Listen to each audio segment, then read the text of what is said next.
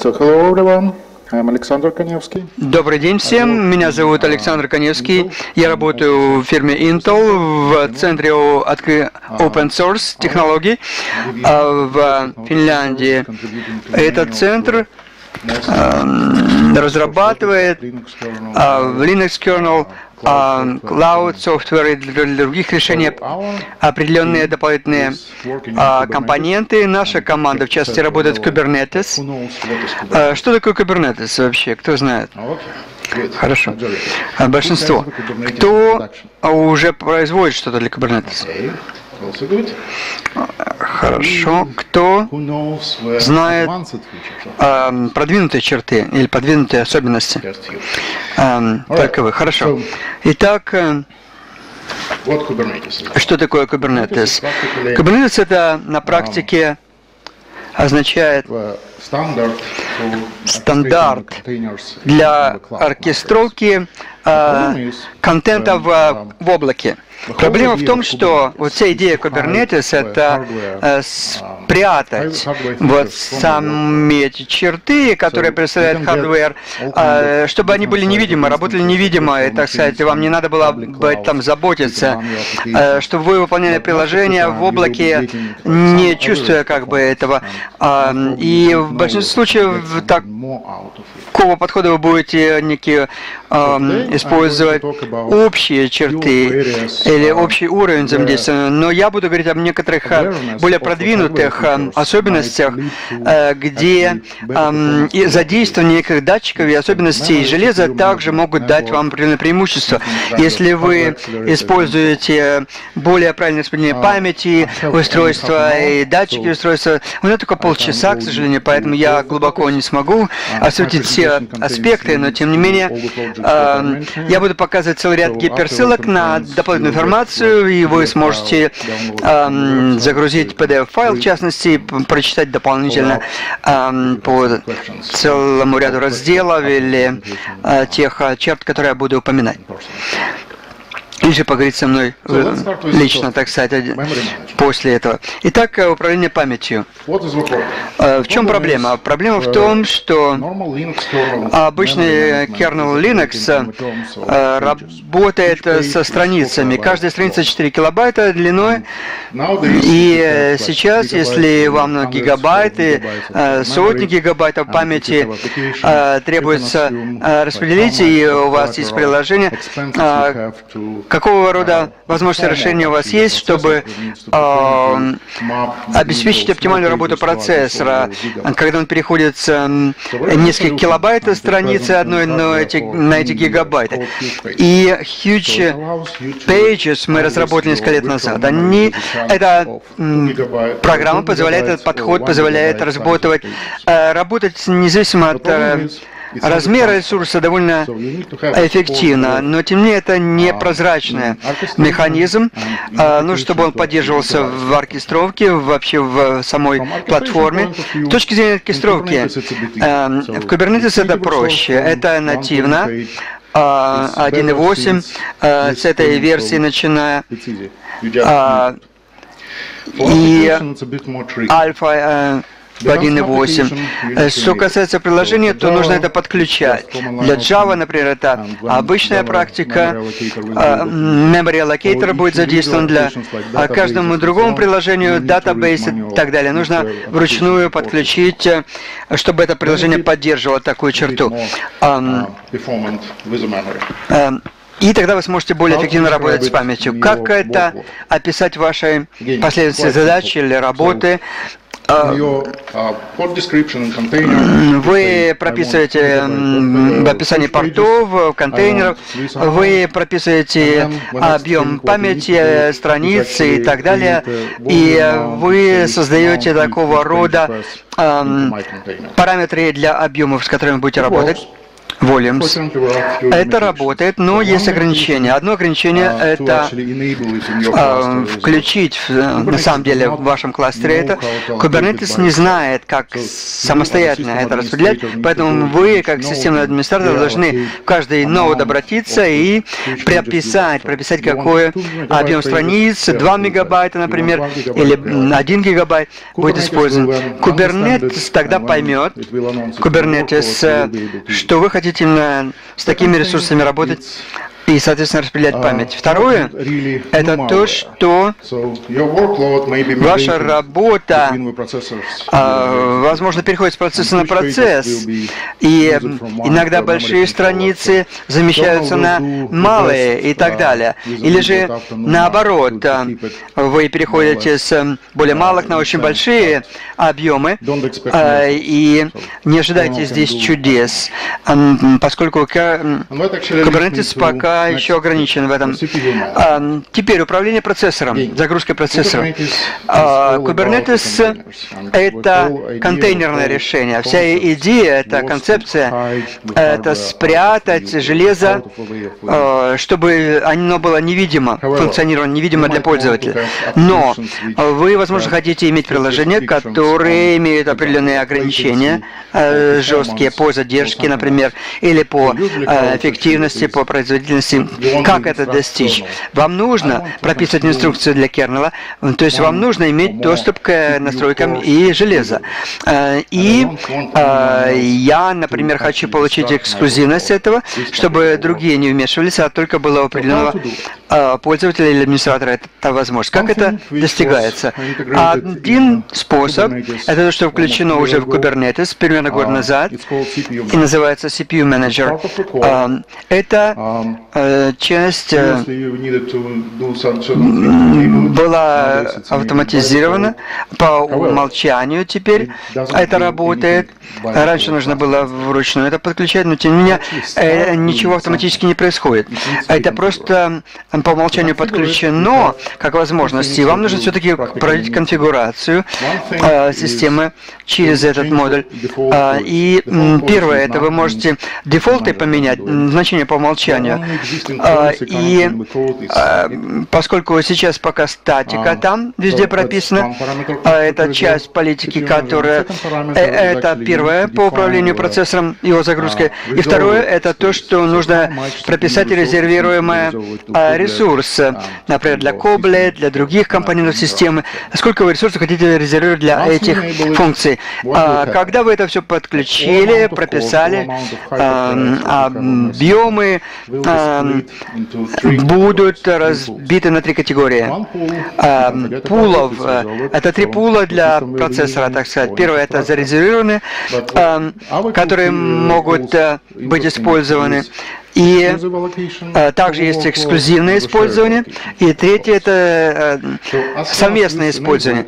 Как только мы включили эти 3 класса, все ваши задачи рабочие будут, так сказать, категоризированы, чтобы они относились к одной из этих 3 категорий. И вот по 3 этим типам нагрузки они будут тогда использоваться. Это гарантированное использование, это пиковая нагрузка или это наилучшая эффективность, 3-й тип использования этой категории конкретной, который предусмотрен. Как это делает Kubernetes? Kubernetes смотрит на ваши запросы, на ресурсы, которые вы предусмотрели, на те ограничения. Если вы не декларируете какие-либо ограничения, просто мне не важно, работает как работает, то тогда это проще всего для Kubernetes. Если вы прописали, чтобы один процессор, например, использовал определенные ограничения, то это будет уже рассматриваться как категория использования пиковых нагрузок. Или, если мы говорим о гарантированной нагрузке, это то, что конкретный процессор будет определенной интенсивностью используя определенную категорию данных. И здесь есть особенность, что Kubernetes смотрит как на ресурсы имеющиеся, так и ограничения, которые прописали. Но не только для процессора, но и другие ресурсы учитываются по этой оценке. Это означает, что если вы прописали, что это должно попадать в класс гарантированного задействия процессора, то это означает, что должен не только процессор быть доступен для такого загрузки, но и память должна быть достаточно. Поэтому управление этим модулем осуществляется следующим образом. Во-первых, Kubernetes смотрит, сколько вы запросили ресурса, и опять же, как загрузка процессора, так и память используется. И если вам требуется что-то дополнительное или более интенсивное использование процессора, вы можете использовать категорию, которая называется эксклюзивной. Это, например, целое ядро, чтобы занималось только этой задачей и так далее. То здесь тоже есть ограничения. Если вы хотите 1,5 ядра, то это уже не принимается системой. Но нужно отметить, если вы запрашиваете больше, чем одно ядро по ресурсам процессора, то вы должны это обосновать. Если два процессора работают 2-3 среда по тому же ядру проходят, то, скорее всего, на один физический сокет это будет направлено. Но, в принципе, есть определенные ограничения, но, тем не менее, в настоящее время есть определенная возможность оптимизировать работу системы, распределяя такие ресурсы. Если этого недостаточно для информации, вы можете посмотреть на наш предыдущий проект. До того, как мы сделали апстрим, обновили Kubernetes, у нас был проект CPU менеджера для Kubernetes. Вот, видите, все 3 компонента, они там участвовали в разработке, и было это сделано по запросу операторов сетей, которым требовалось улучшить работу процессора, более равномерно распределить нагрузку. И, может быть, вам поможет вот этот материал, который по верхней гиперссылке располагается. Затем у нас есть дополнительная информация еще по линкам, которые упомянуты снизу. Что мы в будущем планируем? Это еще лучше топологию обеспечить, большие страницы, малые страницы, еще более оптимальное использование ресурсов, распределение памяти и оперативной памяти и процессора. Еще то, над чем мы работаем и продолжим в будущем, это RDT-технология. Это возможность мерить постоянно размер кэша, распределять кэш более эффективно и так далее. Это тоже дополнительная информация предоставлена по гиперссылке внизу. Пожалуйста, обращайтесь туда, и вы получите пояснение, дополнительную информацию. Следующее – это черты по нодам, возможности, которые представляет Kubernetes. Я могу работать с сетью, это вы знаете. В то же самое время kernel должен поддерживать REST-control модуль, какой-то компилятор, еще что-то. И вот это вы, получается, не можете в обычной ситуации использовать.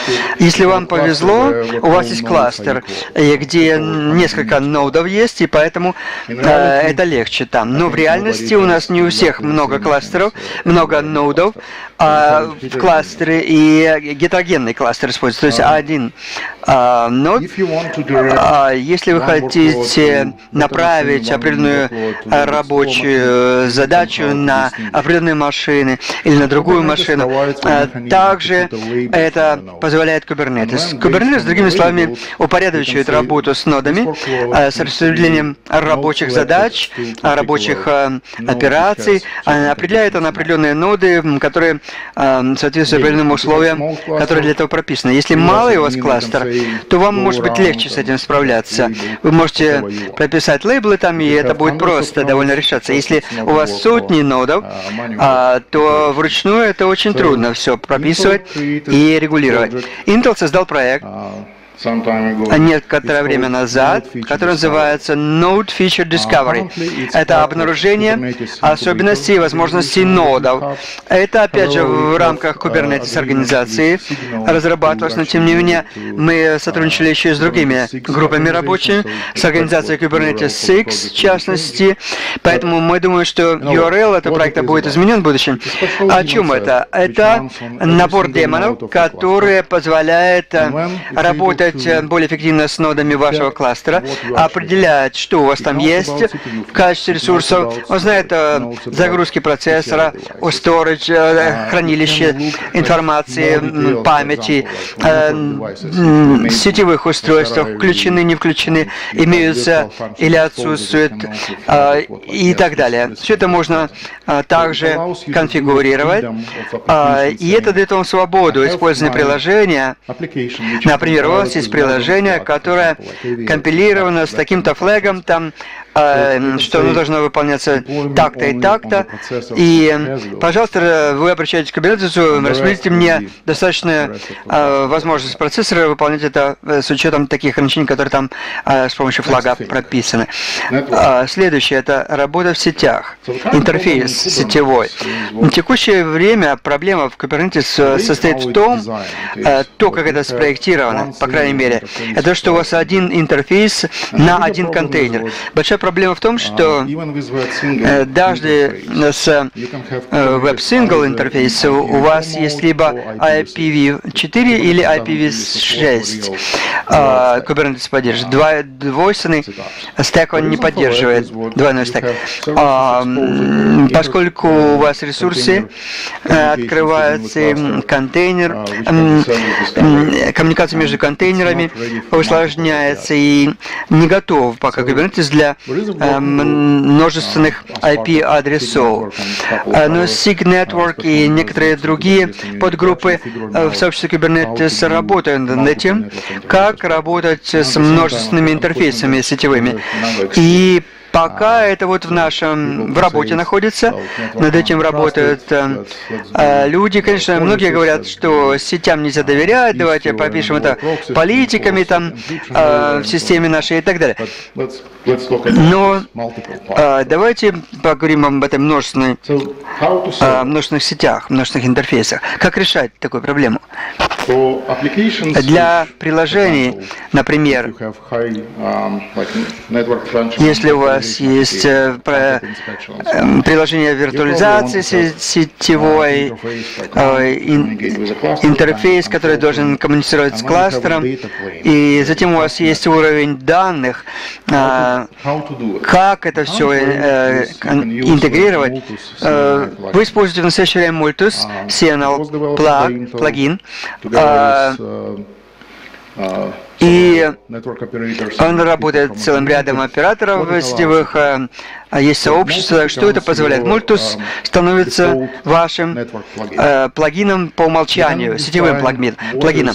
Вы можете определять параметры этого дефолтного плагина, который будет использовать Flow, Calico, Leaf. Что бы вы ни предпочли, можете прописать это как дефолтное значение и будет работать в таком режиме. Кроме этого, вы можете определить параметры вашего клиента, соответственно, по использованию объектов сетевых, затем back-плагин, использовать или виртуальную функцию виртуализации и применить это к определенной конфигурации CNI. Когда в описании ваших работ вы прописываете, что помимо вот этой сети по умолчанию, я хочу также, чтобы это работало с другой сетью XYZ, например, XYZ. И это означает, что вы можете это прописать в этом дефолтном плагине. Сети, процессоры, загрузка и оптимизация. Это один из примеров, как можно добавить взаимодействие с железом более эффективно, чтобы оптимизировать работу сети. Есть еще целый ряд других акселераторов, которые можно задействовать. История разбития компьютера идет циклично, циклами. Кто-то разрабатывает процессор, потом разрабатывается решение под него, затем оптимизация проходит, потом кто-то новый алгоритм разрабатывает, и история повторяется, соответственно. Некоторые акселераторы железа, которые существуют, они довольно прозрачны. Например, SmartNICs, можно использовать их для хранилища сетевого, присоединить к вашим хостам, и даже, так сказать, неважно будет с точки зрения загрузки, поскольку это будет эффективно работать с хранилищем данных. Что мы сейчас уже знаем, что делать offload на GPU или FPGA карты из этих хранилищ довольно сложно. Что это дает? Это позволяет асинхронную компутацию производить асинхронную и более эффективно это выполнять. Ваше приложение и оркестровка работы с сетью должны понимать, как это должно работать и как использовать ресурсы. Давайте посмотрим, как это в Kubernetes воплощено. Примерно год назад device-плагин было внедрено в Kubernetes ядро.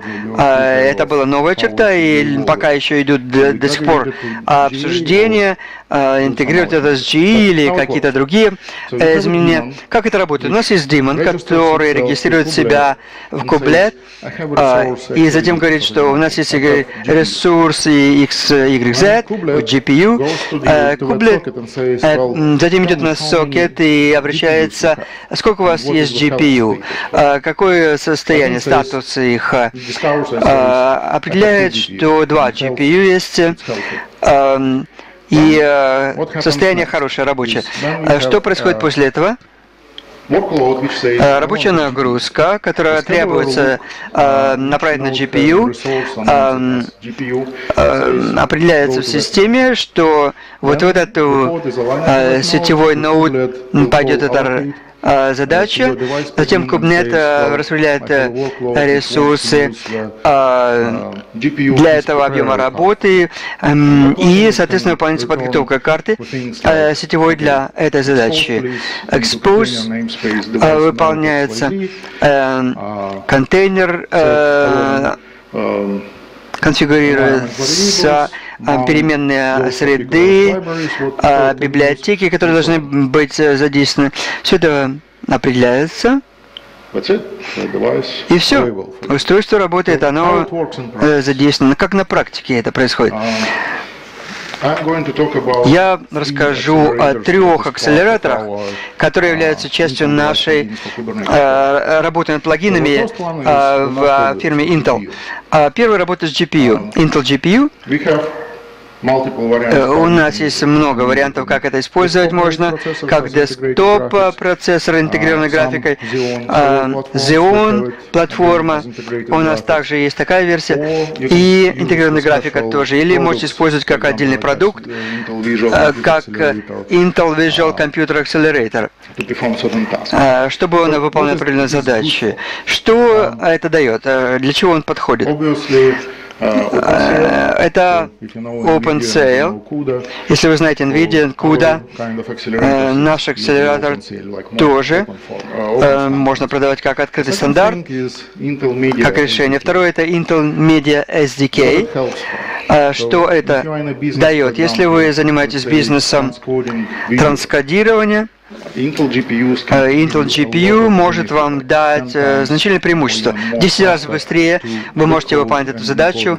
Backhold encode видео. Вы можете множественные потоки, соответственно, обрабатывать, перерабатывать таким образом. Как ваши загрузки это используют? Довольно просто. Вы просто прописываете предельные величины. Например, для одного GPU определенные задачи, остальные задачи будут выполняться на втором GPU. И тогда все это будет работать прозрачно. Следующий акселератор, второй, о котором я хотел поговорить, это Intel Quick Assist технология. Это акселераторы, которые не совсем еще хорошо известны в мире. Вы можете два варианта иметь здесь. PCI Express, карта, и разные у нас модели в зависимости от производительности. Второй вариант — это более недавно, это для серверов, которые можно интегрировать в материнскую плату. Что это дает? Это особый набор особый чипсет, который позволяет делать offload задач, связанных с сетевой работой, SSL, IP, stack, или же вы можете другие offload операции выполнять синхронно, симметрично и несимметрично, кодирование, шифрование, в частности, компрессия. Если, давайте возьмем пример, у вас есть бэкап, например, который выполняется в виде приложения, вы можете делать в offload, и когда вы завершаете работу, так сказать, в сети, у вас уже сжатые данные готовы. Это может также помочь вам работать с данными на одном, концентрировать данные на одном сервере и так далее. Целый ряд задач это позволяет выполнять. Вы выполняете плагин, задействуете, прописываете ему эти параметры, и, соответственно, он для вас все это делает. Следующий акселератор — это один из наиболее сложных сценариев, которых он задействован. FPGA это программируемый фильтр, другими словами, и программируемый, здесь вот P в названии, наиболее важный компонент. Два метода, как вы можете это программировать. Один классический метод — это когда вы используете большую студию, где такие разработки, вы знаете язык, программирование и так далее, и вы, соответственно, все это там прописываете, используя IP-блоки, затем в результате у вас есть новые firmware, новая прошивка, так сказать, которую вы затем можете использовать в качестве решения, которое выполняет целый ряд задач для вас уже в этом новом подходе. Это интерфейс обеспечивается с основными системами, с доступом к памяти, но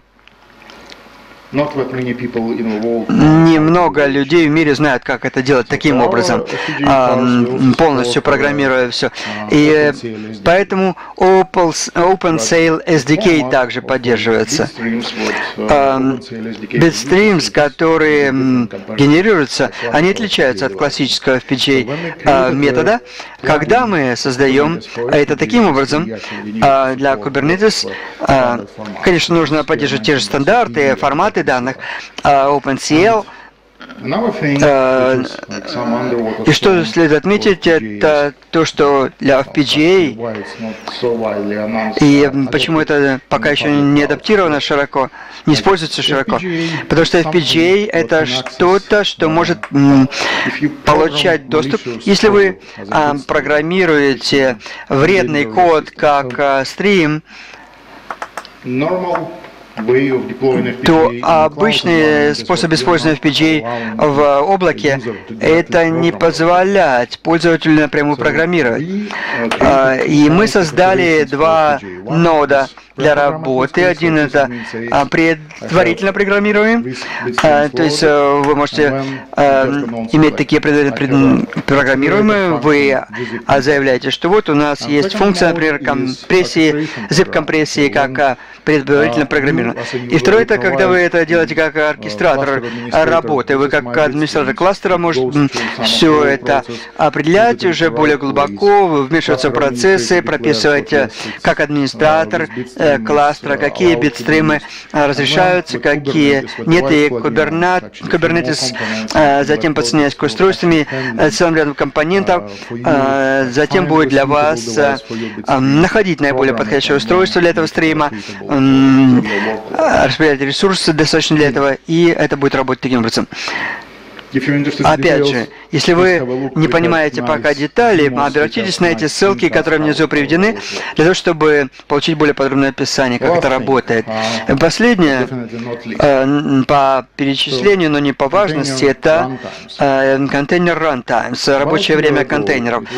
Если дословно переводить, год назад, примерно, еще шла война в сообществе Kubernetes насчет того, какой runtime использовать.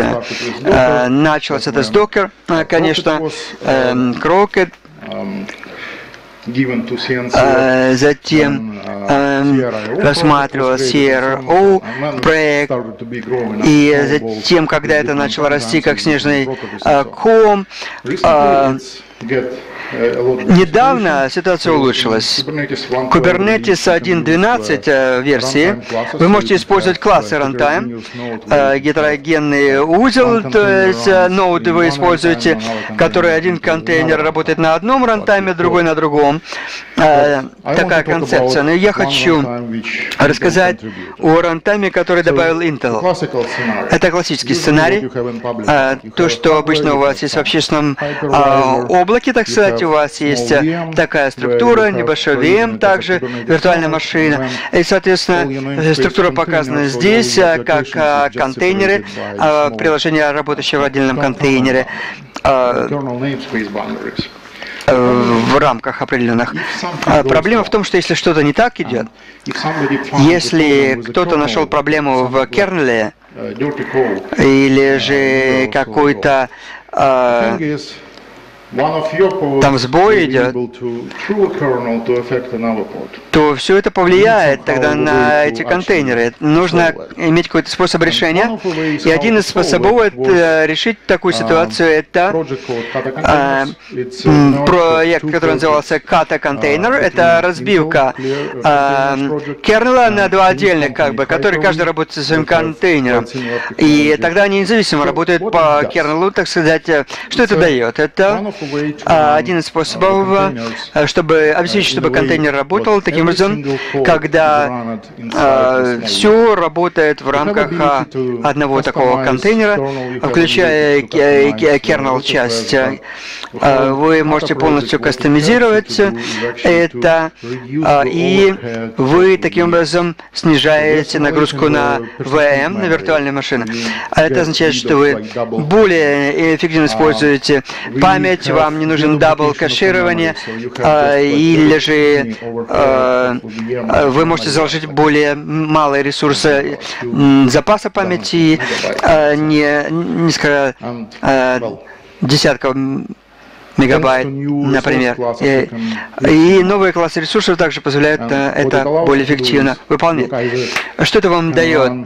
Это то, что вы можете в таком режиме выполнять либо high priority задачи, либо задачи, которые требуют высокого уровня безопасности и так далее, поскольку они менее подвержены помехам, сбоям, которые происходят в кернеле, если это не работает через эту конфигурацию.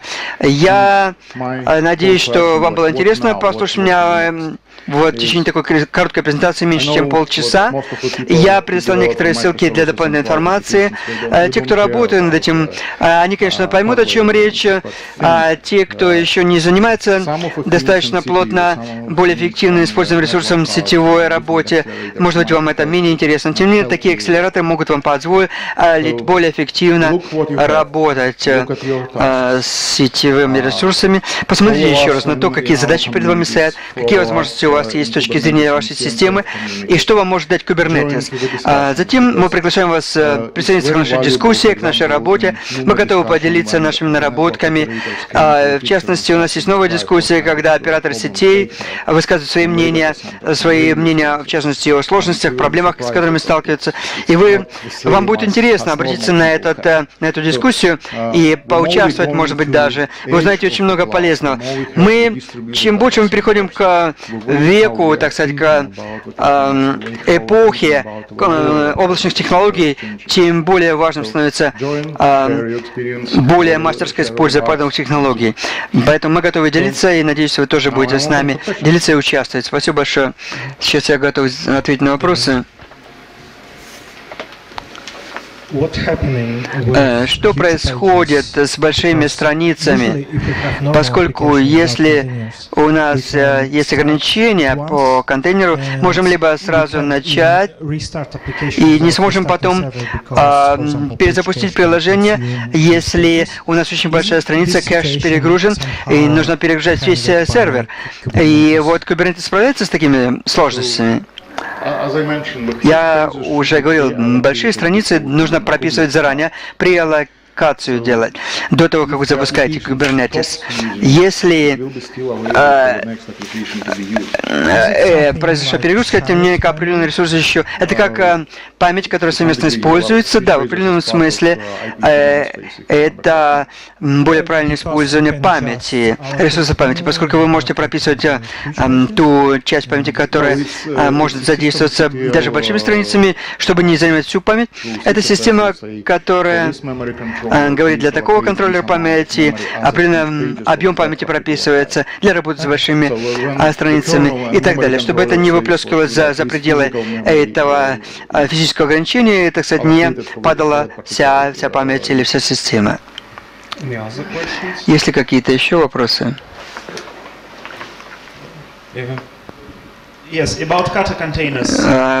Вот об этом разрезании для кернела на контейнеры, когда кернел как работает как отдельная часть, непосредственно с контейнером, это то же самое сказывается на работе виртуальной машины. Да, он тогда как единое целое понимается в виртуальной машине. Это как маленькая VM, получается, у вас отдельная VM, отдельная виртуальная машина.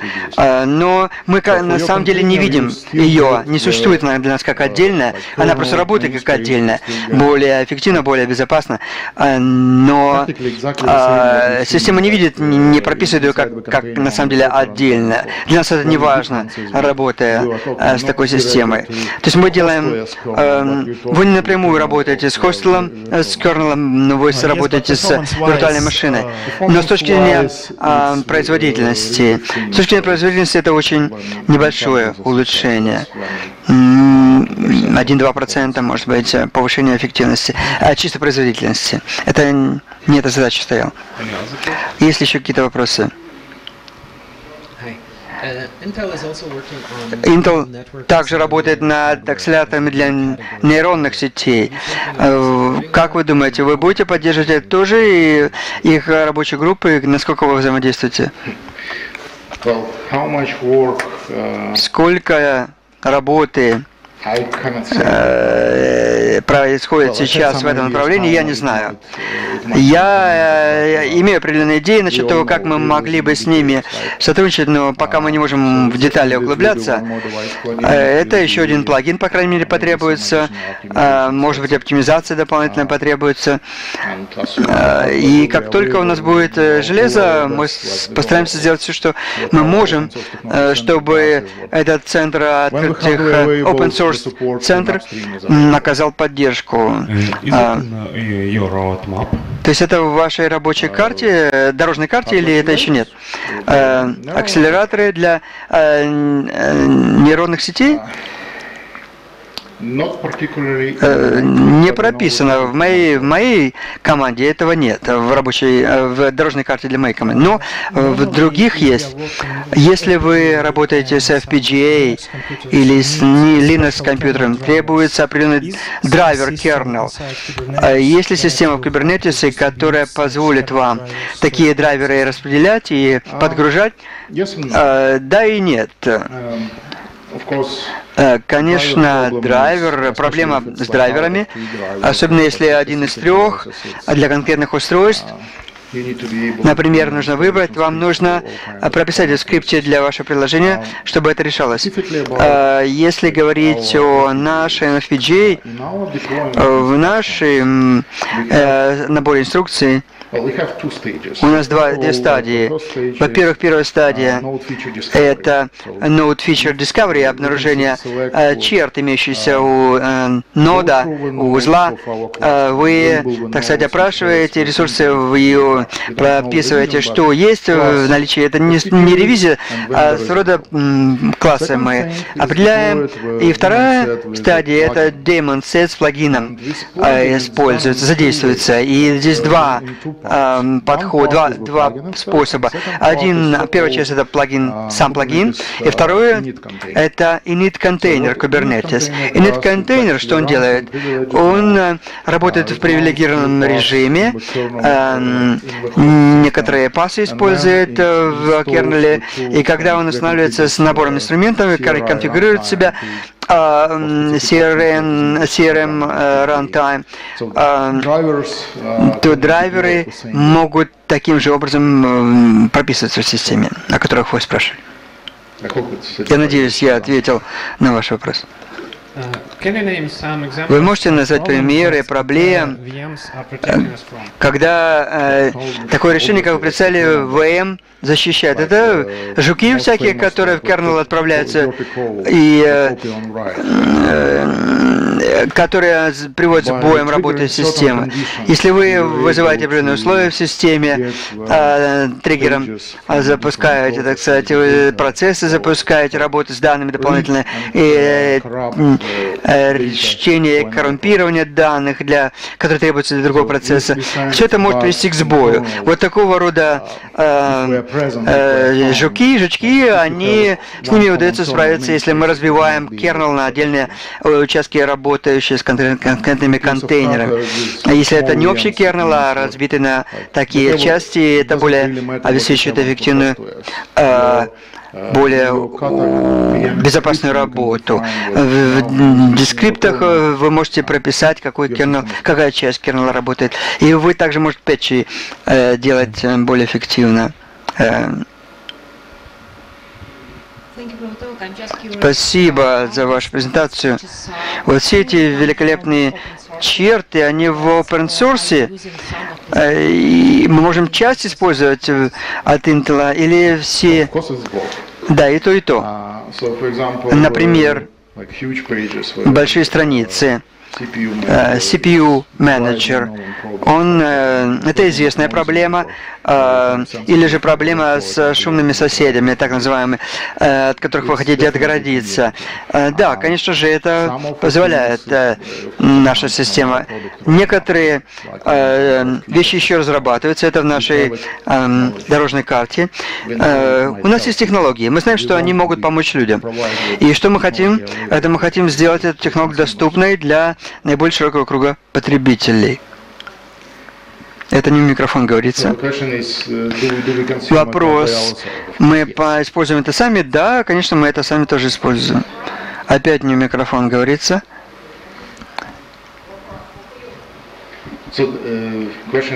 Вопрос о том, используется для наших собственных нужд, и только для сообщества, и для наших собственных нужд тоже. Как я уже говорил, чем больше мы будем использовать все больше и больше черт, особенностей, то тем больше мы будем меняться. SPDK, например, набор инструментов для управления управления, более эффективное использование хранилища данных и другие компоненты. Мы позволяют напрямую взаимодействовать с системой, регулировать это хранилище и так далее. Нам нужно быть в состоянии продемонстрировать преимущества системы, какие плагины требуются для этого и так далее. То мы становимся все более и более соединенными, так сказать, взаимно связанными в рамках такой деятельности по работе контейнеров Intel. У нас 3 минуты. Один еще вопрос. К вам последний. Это кому вы дадите за самый интересный вопрос такую футболку? Это трудно. Я думаю, я дам это тому, кто спросил про нейронные сети.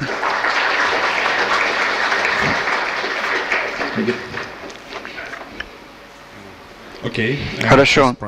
И еще от нас, от организаторов, приз — это наглазники.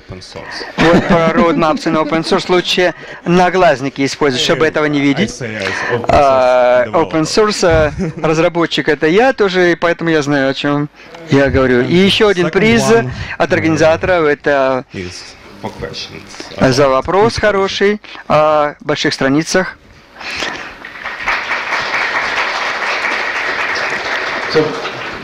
Спасибо большое за внимание.